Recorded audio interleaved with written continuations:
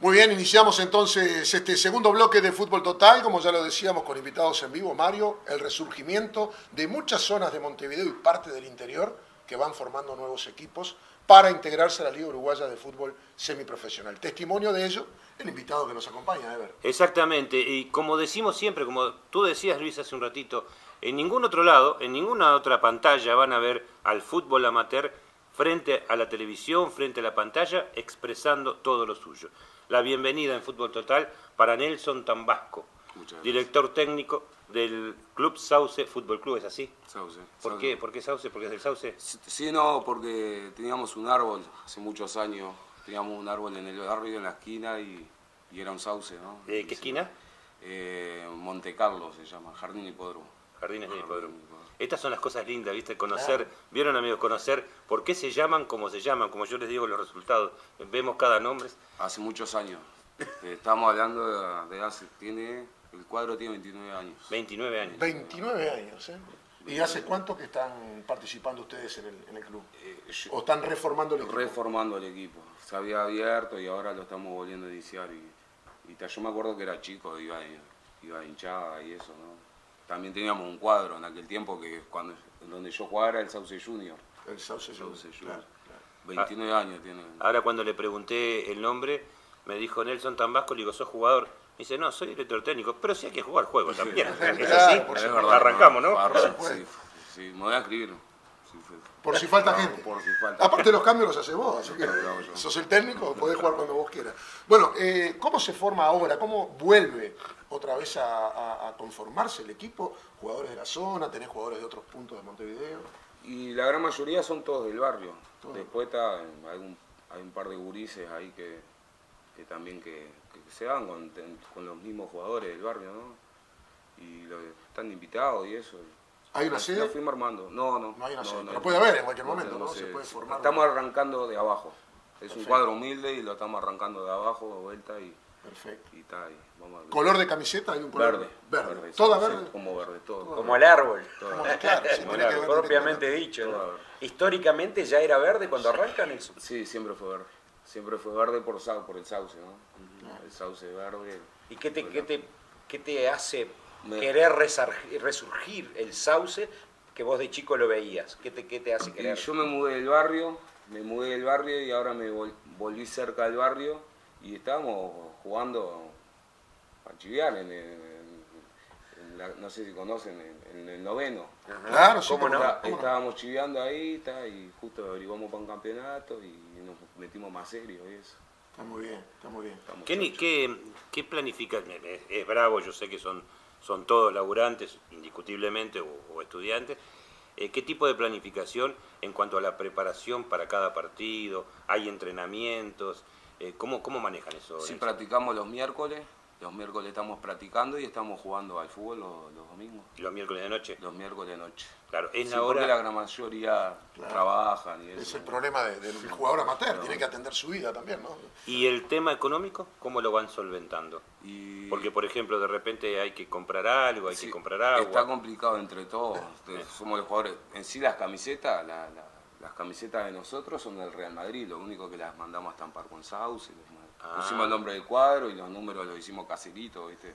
Es un cuadro humilde. Es amateur. Está bien. ¿Cómo se enteran de ANFA?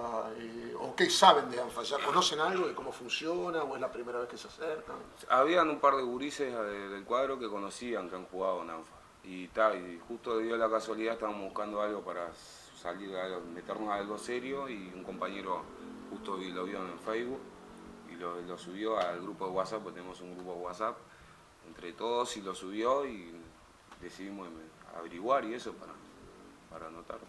Está bien. Bueno, además de saber solamente eso de ANFA, sí tienen la expectativa, supongo, de en esta categoría semiprofesional, arrancar con el equipo, pero ya futbolísticamente también hacer un buen papel. Sí, tenemos un buen cuadrito. Ya están adelantados. Primicia para los rivales. Ojo con el sauce. Hay una selección uruguaya de ANFA que se prepara semanalmente para competencias a nivel internacional y todo ese tipo de cosas. Ese entrenador observa jugadores. Estoy enterado, Te lo cuento justamente porque seguramente a algunos de ustedes que, como vos decís, están enterados, también les puede picar el bichito de decir, ¿por qué no puedo estar yo en la selección, no? Sí, estábamos enterados de eso. Sí, ayer justo estábamos hablando de eso y había muchos que habían quedado pensando en todo eso. Y sobre todo no se olviden que en el programa pasado salieron los jugadores con la camiseta celeste.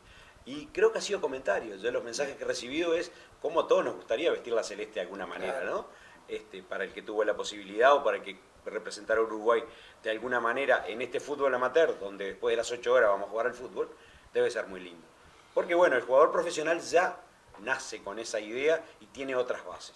Pero el que trabaja, después va a practicar, se junta con los amigos y todavía juega al fútbol y a lo mejor visto la celeste, bueno, claro, ni qué regalo, ¿no? Un plus muy especial. ¿Cómo evaluarías tú el grado de un tema importante que hay para competir en ANFA y seguramente al tener amigos que ya han participado, ustedes ya lo deben haber considerado, que es el tema disciplinario? Es una de las organizaciones más drásticas en cuanto a reglamentación, a la parte de violencia y todo lo demás. ¿Cómo evalúas tu equipo en ese sentido? ¿Lo ves como un equipo que se adaptaría a cumplir reglamentaciones, a cumplir con normas? ¿O ves que vas a tener que trabajar mucho en ese tema? Sí, de eso lo estuvimos hablando, ¿viste? Hay que trabajar en eso, sí, porque es lo que hablábamos, ¿viste? Porque una cosa jugar aparte, pero no. ¿Pensás que vas a poder dominar en ese sentido? Sí, porque hay muchos que son, hay gurises que tienen más de 25 años. Claro. Ya son hombres, por suerte. Claro. Y si algunos ya han participado en ANFA, también conocen un poco la parte rigurosa, ¿no? Que existe en cuanto a lo reglamentario. Y yo quiero volver nuevamente con el tema económico, porque vos me decías que entre ustedes solventan la mayoría de los gastos. ¿Han pensado en pedirle a alguna empresa, a alguien que no sé si los sponsoriza o que aparezca su nombre en la camiseta? Esta pantalla de A+B se muestra a todo el país. Ustedes van a participar de un torneo y van a tener la posibilidad de que los vean en todo el país. ¿Hay alguna idea de ir a visitar a alguien para que los sponsorice y los apoye económicamente? La verdad que todavía eso no lo habíamos pensado. No lo habíamos pensado porque recién arrancamos con esto. Claro. El cuadro vuelta. Lo bueno es que somos todos conocidos, ¿viste? Pero no, todavía no. Bueno, es una acción pendiente, pero que es cuestión de organizarse. Seguramente por ahí vamos a tirar ya de paso, le tiramos un poquito a todos los amigos de Piedras Blancas, es Piedra Blanca, ¿no? Hay muchas barracas, muchos jardines, hay muchas barracas y comercio, una manito al equipo que después eso se ve retribuido en el bienestar de la población de la zona, porque hay fútbol, porque hay alegría, pero además apoyando también a la gente del barrio a poder competir y estar en televisión. Así que bueno, desde acá le mandamos el mensaje a toda la gente de la zona que bueno, quiera apoyar al equipo de Sauce. Bueno, se escuchan todo tipo de apoyos y de ofertas. O sea, no hay problema.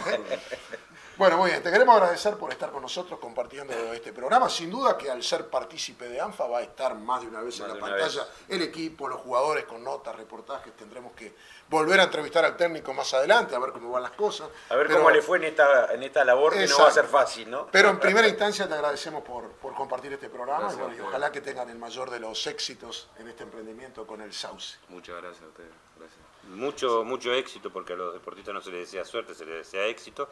Y ojalá que la participación de ustedes en ANFA les traiga aparejado una felicidad como deportistas primero y como seres humanos también. Muchas gracias. Bueno, muy bien amigos, con estos testimonios hermosos que son de conocer la parte genuina, cómo se conforman los equipos, con el esfuerzo, con el sacrificio, muchas veces sin nada de respaldo económico. Es un grupo de personas que sueñan, que se ilusionan con hacer deporte y pone cada uno lo que puede y ahí arranca este maravilloso fútbol amateur que tiene más años que el país, le diría yo, y por supuesto que sigue vigente esas ganas de jugar al fútbol. Así que bueno, de esto y de mucho más vamos a estar hablando en el próximo bloque porque nos venimos con todos los resultados del fin de semana, las tablas de posiciones y todas las estadísticas, y después le vamos a pedir a Mario Luna también que nos hable de lo que se viene en CAFO en materia de arbitraje, porque comienzan a trabajar en muchos eventos de fútbol 5, se viene el curso de árbitros de esta temporada y tenemos, además del amigo, del periodista, el instructor de árbitros de CAFO, o sea que la persona indicada para hablar de este tema es nuestro compañero Mario Luna. Pausa en Fútbol Total y volvemos con la pasión del fútbol. Esta temporada el fútbol empresarial del Uruguay se integra a la Supercopa A+B, un espacio para competir y confraternizar entre industrias y empresas de todos los rubros. Formá tu equipo de fútbol 5, fútbol 7, 9 o fútbol 11. Participá de la Supercopa A+B. Informes e inscripciones al 2-506-9829 o al celular 096 34 80 70.